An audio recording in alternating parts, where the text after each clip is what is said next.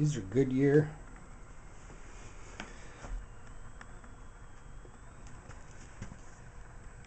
Almost 7-inch wide on 15-inch rims.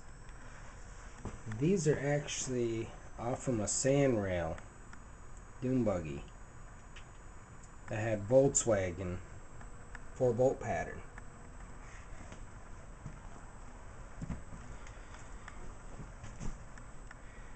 And they do have the tubes in them. That's why they put, looks like they put a hose clamp over it just so they can hold it in and put air in. They do hold air good. Tread's not all that beefy on them. They're not bad though. But I guess I would put it on the front.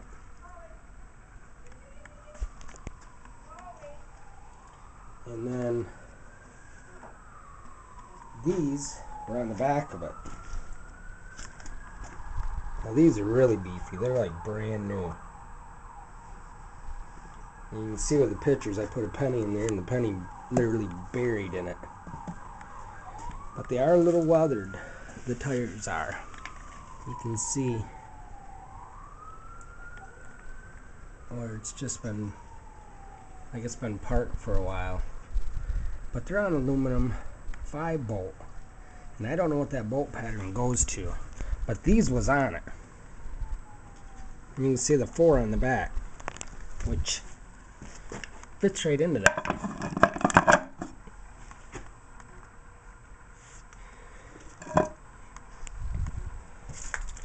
And of course this went from the back side, and then these you just turn into the other hubs.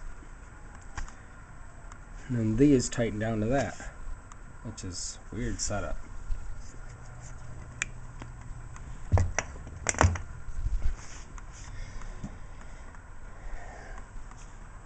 But anyways, I thought I'd take a video of them just to give a real good description of them. I mean, the back side is not weathered at all. Just on the front side. And these are TSL Thornbirds. And it says 29 by 10.5 wide on a 15-inch rim. I mean, they still got the needles and stuff on them. This is the same way. It's, you can see where there's like a little crack there, a little here, right above where the words are. I notice that seems like right where it's the worst. It's right just above where the words are.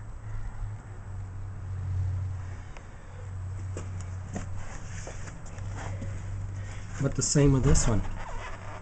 Not weathered at all on the back. That's why it don't make no sense.